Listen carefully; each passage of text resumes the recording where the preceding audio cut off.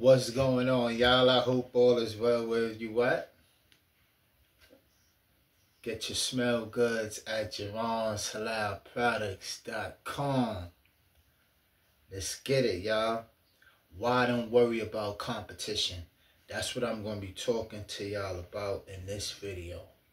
Why I don't worry about competition, right? Now, competition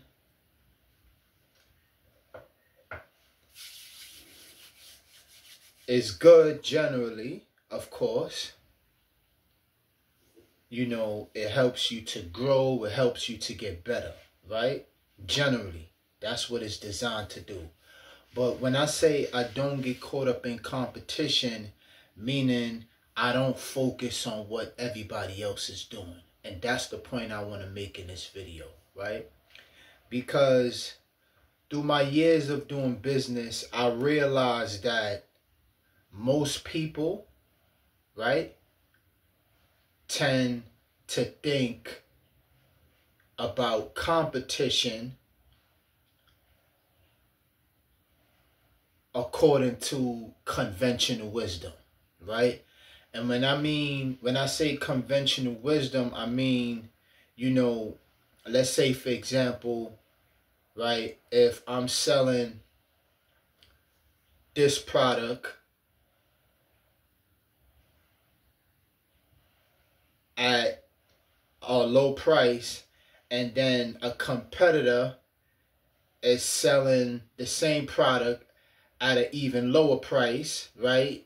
The general way of thinking, or what most people would do, is they will say, oh, you know what? If he's selling his for 10 and I sell mine for 5, right? Then I'll get more customers, right? And I'm going to make more money because I'm selling mine for cheaper. That can be true, but that varies. That concept, that business model, right, which I like to refer to as an obsolete way of thinking, that business model only works. It depends on the industry that you're in. Let me say that, right? If I sell my product at a cheaper price, then I'm going to get more customers and I'm going to make more money, right? Again, that works depending on what industry you are in, right? Now, I would like to share a story with y'all, right? Right? So, where I keep my storage, where I store my inventory at, for those who have seen a previous video when I showed y'all, you know, how I push the cart, I set the tent up, and this is how I've been doing business for years, without a storefront, right?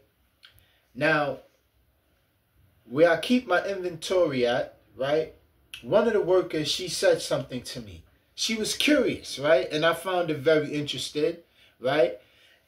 And I like when people ask me questions, right? And they want to learn and stuff like that, right?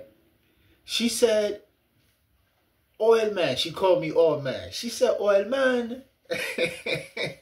She said, "Let me ask you something. How do you make profit?" Because she noticed I always come late, right?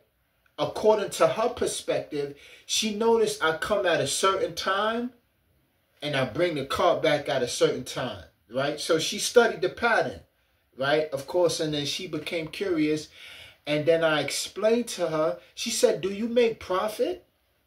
So I explained to her. I said 2 things. I pointed out to her 2 things. Number 1 is,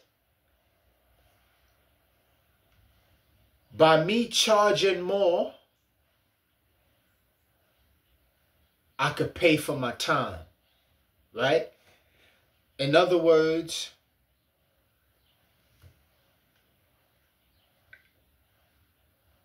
the amount of time it will take me to make what somebody else is selling, body oils, is selling, the amount of time it would take me to make what somebody else would make that sells body oils as well, I cut that in half by charging more, right?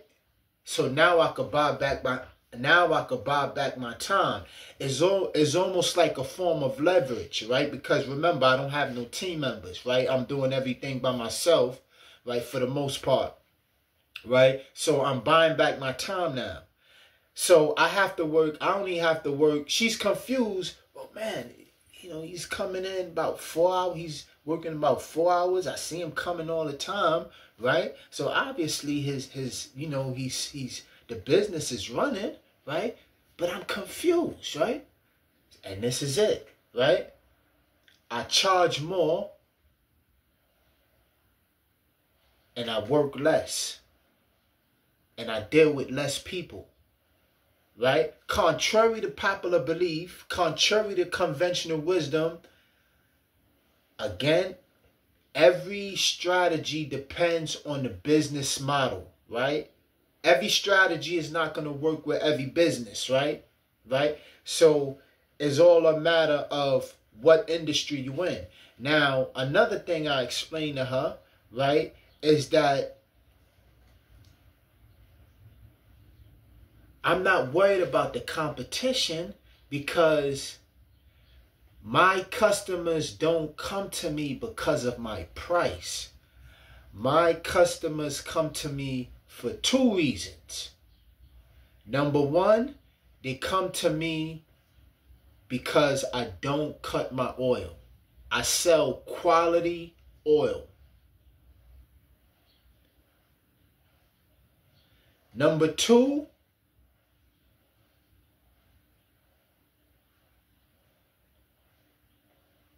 nobody could duplicate my character. Oh. Y'all ain't catch that one, boy. Comment below. Listen. And understand what I'm saying.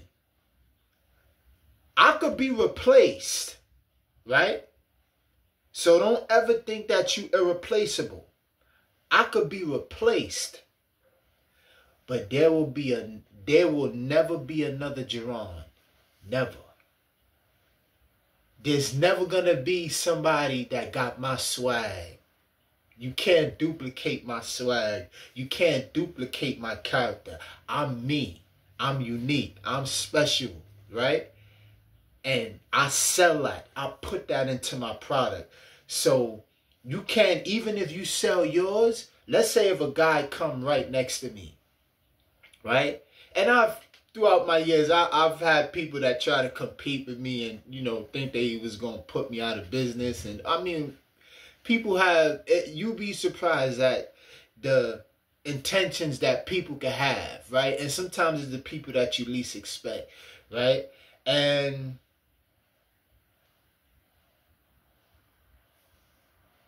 you can't duplicate my character. So now, when I put my character in the product, listen, nobody could duplicate that. They may sell an oil similar to mine. They may even sell the same quality of oil, but they can't sell my character.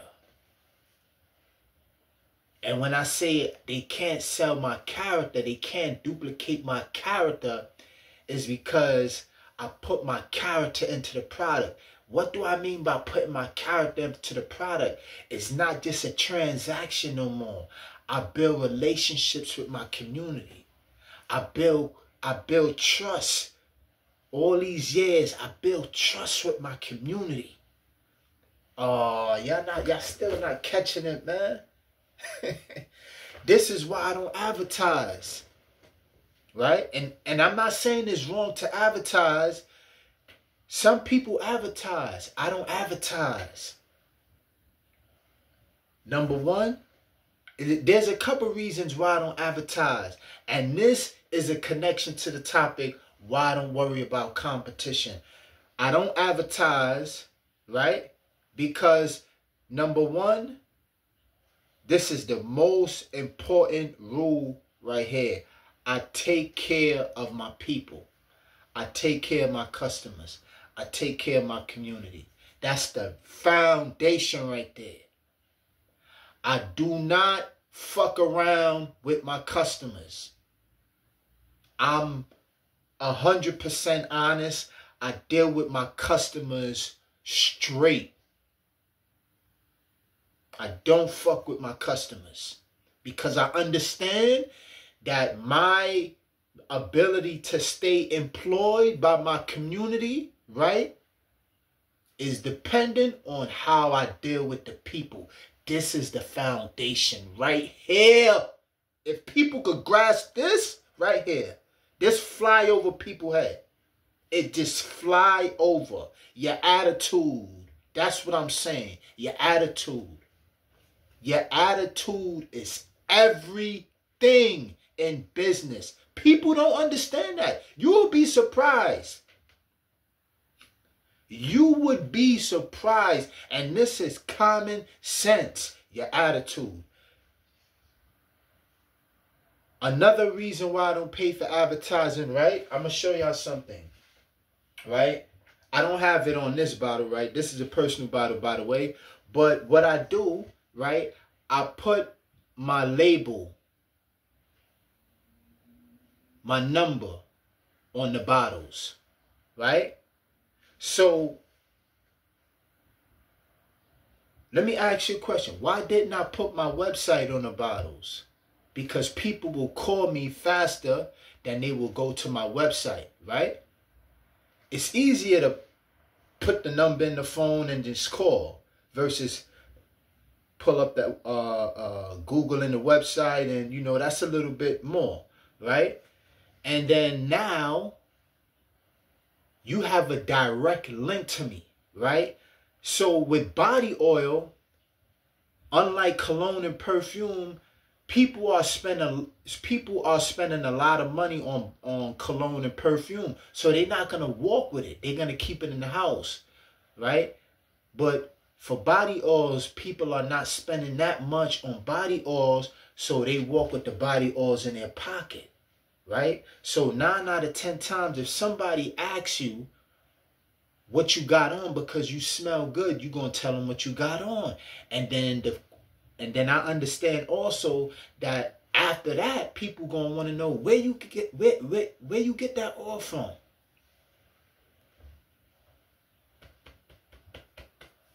Where you get the oil from? Oh, you know what? Look, his number's right on the bottle. Here's the number. Call me. That's it. They just call me. A lot of my customers is repeat customers, but I get called a lot of time from a lot of strange people, right? They call me. Oh, so-and-so and so-and-so. Yeah, shoot, come on over. Right? I never have to pay for advertising. I used to pay for advertising, but I don't. After learning what I learned from trial and error through experience, advertising for me, from my perspective, I'm not saying for everybody else, but from my perspective, is a waste of money, right? It's a waste of money. I could take that money, right, and deploy that money and invest it in other assets, right? Right? So now I have leverage. I have leverage with my money now, right?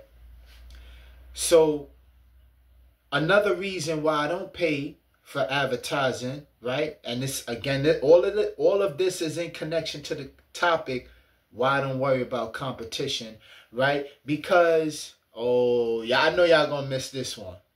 So pay attention. Most of my customers have social media. Oh man. Listen, let me ask you something, right? I don't need clout on social media. If my customers got clout and they sharing my work, right?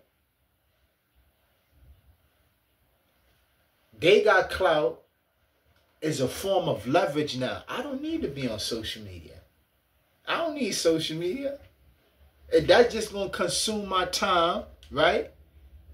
And it's going to drain me mentally, right? Because social media has a psychological and emotional effect on the brain, right? Which I'm not going to get into in this video, right? So they promoting me, and I'm not even there on social media, right? My account is open, but my customers is promoting me, right? Another reason why I don't pay for advertising, right? And this is the last one right here. So we went over the first one. I put my number on the bottles, right? Well, actually, I take care of my community. That was the first one, right? I serve my community. I put my number on the bottles. My customers have social media.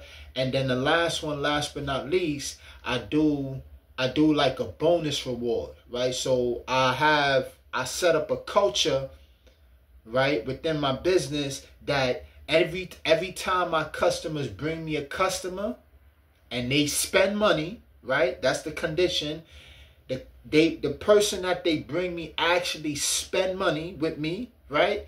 I give them a free bottle of oil. So this encourages them to spread the word for me even more, right?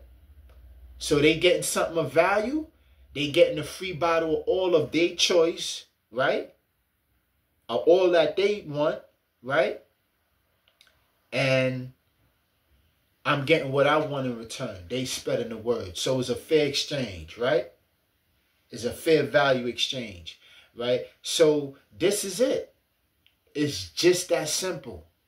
It's just that simple, right? So I never have to worry about competition. And let me ask you something. You ever go to one of those shopping areas, a shopping area, and then let's say you might see the Nike store, the Adidas store, another sneaker store, and then let's say you might see a restaurant, let's say BBQs, IHOP. I'm just making stuff up, right? And then let me ask you something, right? Do you think Adidas is worried about Nike? Adidas had their own clientele. Nike had their own clientele. Do you think BBQs is worried about IHOP? They have their own. Everybody have their own clientele. Everybody is not your customer, and everybody can't be your customer. Once you understand that everybody have their own clientele, this is a abundant world we live in. It's enough for everybody. But most people have a poverty mindset, so they think that, oh, if this guy has $1 million, then he's taken away from the guy that doesn't have nothing. No, it's enough for everybody. It's enough for everybody to eat. The only thing you have to do is develop yourself, work on your skills, right? Put time into whatever it is that you're doing. Stay consistent, and the results is going to come. But most people don't understand this because they don't have patience. They want everything to happen fast, overnight. And nothing, let me say this, right? Because I don't want to say nothing fast happened overnight. It can happen fast overnight, but more than likely, from experience, more than likely, anything that happened fast is not going to last. Oh, y'all ain't catch it. Oh, man. If it happened fast, it's not going to last. Right? So I hope y'all got the message of the video. Y'all already know. I'm curious as to what y'all think too. Right? Comment in the comment section below. JeronSalahProducts.com. You smell good.